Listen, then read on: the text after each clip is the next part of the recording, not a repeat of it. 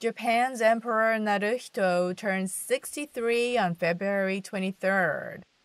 He greeted visitors from the general public at the Imperial Palace. This is the first time the emperor's birthday event was held since Naruhito ascended to the chrysanthemum throne in May 2019. The ceremony was cancelled the past 3 years due to the coronavirus. The monarch expressed hope that the upcoming spring will be peaceful for everyone. The emperor, his wife Empress Masako, and their daughter Princess Aiko attended the event along with Crown Prince Fumihito, Crown Princess Kiko, and their daughter Princess Kako. People selected by lottery attended the event.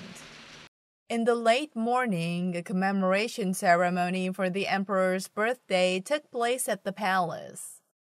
Prime Minister Kishida Fumio and other officials attended the event.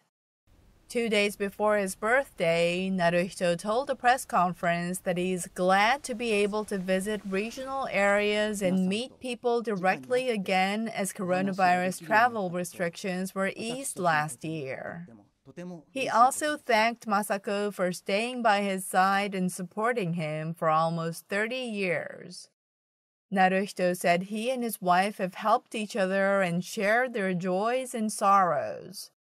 As for their daughter, who became an adult member of the imperial family last year, he said he and his wife are happy that Aiko feels grateful to everyone.